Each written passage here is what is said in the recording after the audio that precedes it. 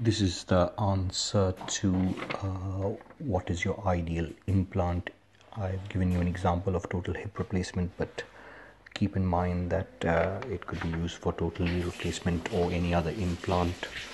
Also, as Shwan and Farhan and the others had rightfully said, this question is clearly about whether you understand the concepts and the rationale of why you would use an implant, and it is meant as a discussion for all the points available for discussion for that topic, rather than failing you or passing you because you said Exeter or Charnley or Corail, etc.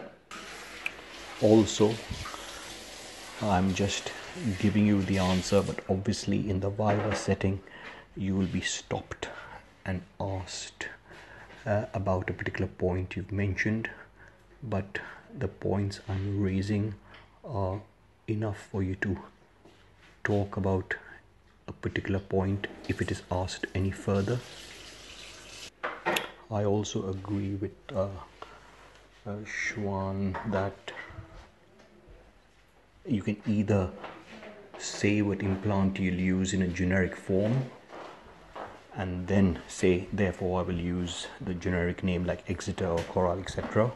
Or if you want to start immediately saying the implant type you've used, then start by saying I will use an Exeter hip system or a Coral hip system, and then immediately don't just stop there, immediately clarify it with because and then carry on.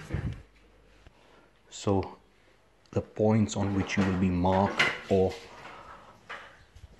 passed on will be the following. So this is the question to your ideal total hip replacement, full stop. You can start by telling the examiner that my ideal hip replacement, or you can start by saying my default hip is the Exeter hip, and you can also say Corail or C-stem or anything. So you can start by saying my default hip is the Exeter hip because I want a hip system that reproduces the patient's normal virgin anatomy, and I want a hip system that supplies an inventory for all anatomic variants with a robust templating kit which the Exeter system supports, full stop.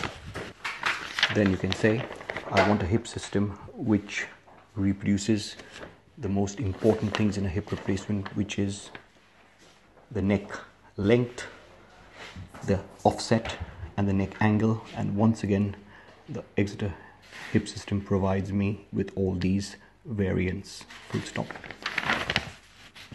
Then say I want a hip system which reproduces the optimal head neck ratio, and hence I want a hip system which provides me an inventory of all available femoral size heads, full stop. Then say I want a hip system which provides me with the flexibility of all bearing surfaces, and I will modify its usage keeping in mind cost, full stop. Then say I want a hip system which is NICE approved with a long-term track record in all age groups.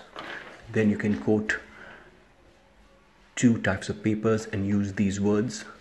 Long-term survival studies of this system by XXX has shown that, as well as saying that patient-reported outcome measures have also been satisfactory with this implant, and then add that it's also ODEP-10 rating, and hence I can justify its use in my trust with procurement, full stop.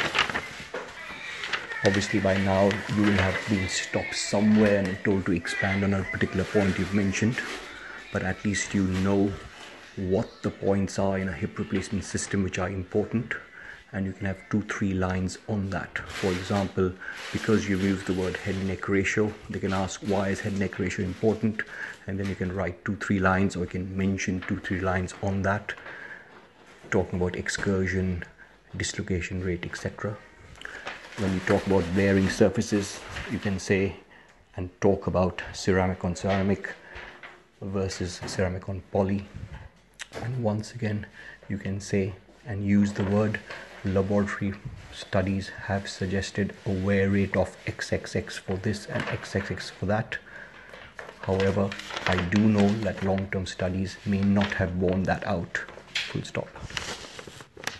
Hence, do not get into a controversy, for there is no true answer as to what is the best bearing surfaces. But these two words, that is, laboratory studies suggest this and long-term survival studies suggest that, are a good way of describing any papers. Full stop. In my 3 slides I've sent you, I've talked about initial stable fixation and ongoing stable lifelong fixation. Say it is a cemented, polished stem and know how the exeter system works. And if you're talking about an uncemented system, then need to know 1 or 2 lines of how an uncemented stem works. As regards NJR, please mention NJR, but mention NJR information when you're talking about the NICE guidelines, ratings, long-term survivals, studies, etc. As the NJR is just part of your armamentarium of information as to an implant. I would not suggest you immediately start by saying anything about the NJR. Of course, include it, but include it in this section. Full stop. Thank you, Mr. Mahaluxmivala.